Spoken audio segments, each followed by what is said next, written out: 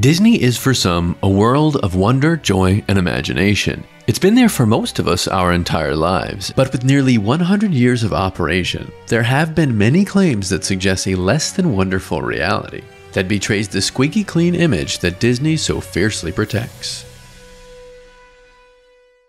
In this video, we take a look at some of the most popular claims about the dark side of the House of Mouse. Our first theory is one so bizarre that you might say it gives you chills. But this assertion is less about what Walt Disney did in life, but more so in death, giving a whole new meaning to Disney on Ice.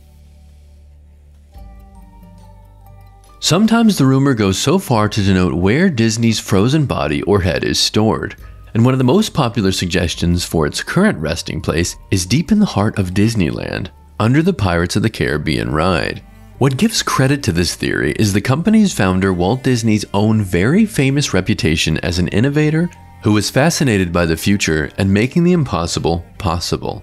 Walt Disney passed in 1966, but in 1964, a book entitled The Prospect of Immortality, written by the founder of the cryogenics movement, Robert Ettinger, was published, which discussed the premise of cryonics, meaning the idea of cryogenically freezing someone was in the air before Disney's death, and plausible that he was aware of it. Ettinger himself was later frozen after his death in 2011, along with 100 other people who hoped for reanimation.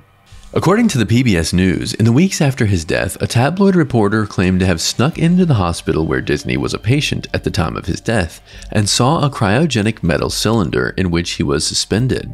There have often been rumors about his impending thawing around certain dates. The most recent projected defrosting was December 2021, as it would have been the 55th anniversary of his death, but it came and went without any remarkable update.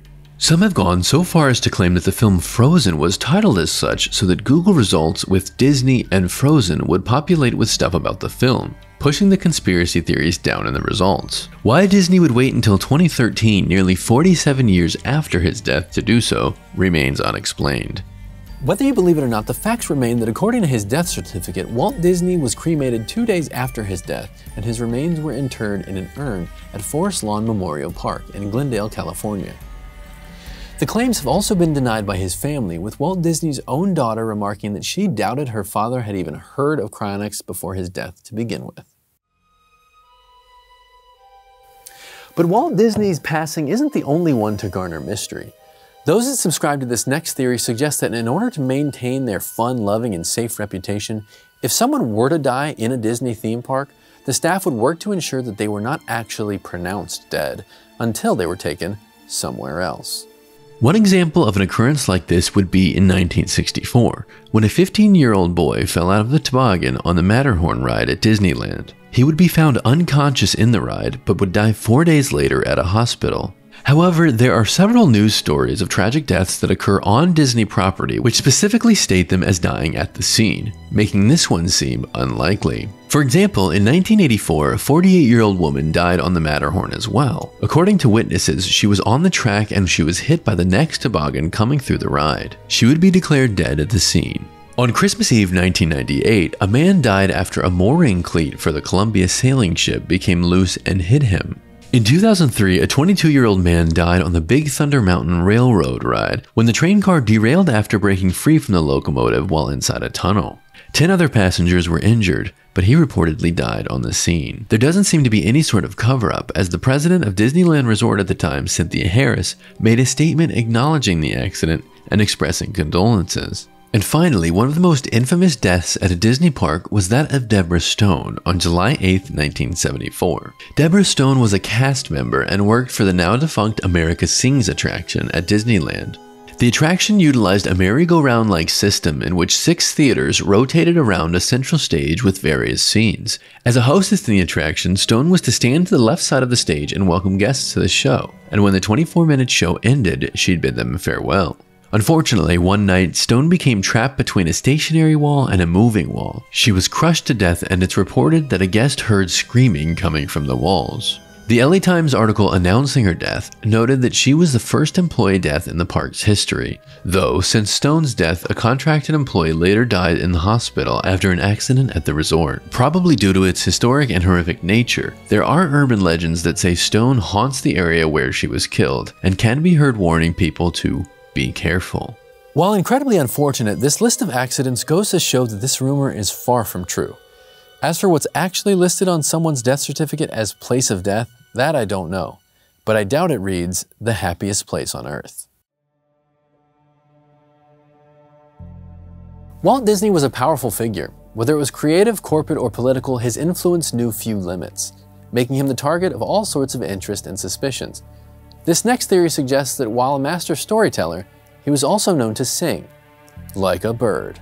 The theory states that Walt Disney served as a secret informant to the FBI in Los Angeles for about 26 years, and some claim that he turned in his co-workers and friends. This first became public in 1993 when writer Mark Elliott published an unauthorized biography of Walt Disney. At the time, the New York Times was provided with a copy of an FBI file on Disney given to them by Elliott, who obtained it via the Freedom of Information Act. The New York Times confirmed the authenticity of the information that came from said files. However, due to the fact that much had been redacted from the files, they couldn't confirm specific names included in the file.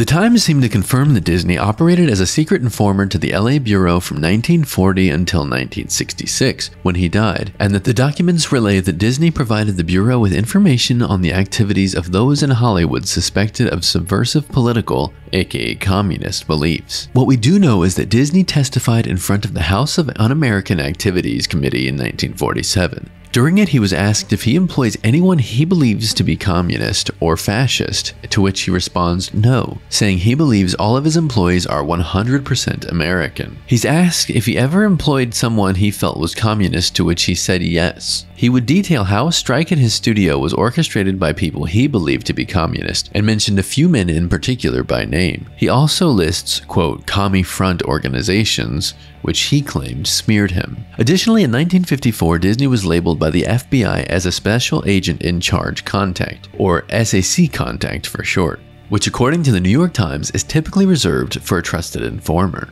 Disney's wife Lillian and their daughter Diane stated that Elliott's biography on their husband and father contained many factual inaccuracies, more than 150 of them according to the family. As part of a statement they made about the book, the Disneys included a statement from former director of the FBI William Webster, in which he states that the documents used for the book do not support the claim that Disney was an FBI informant, as well as two other former agents who stated that Disney was not an informer during their time with the agency, nor at any other time to the best of their knowledge. It should be noted that the Disney family disagreed with quite a lot of the claims in Elliott's book, and not just the ones about Walt's relationship to the FBI.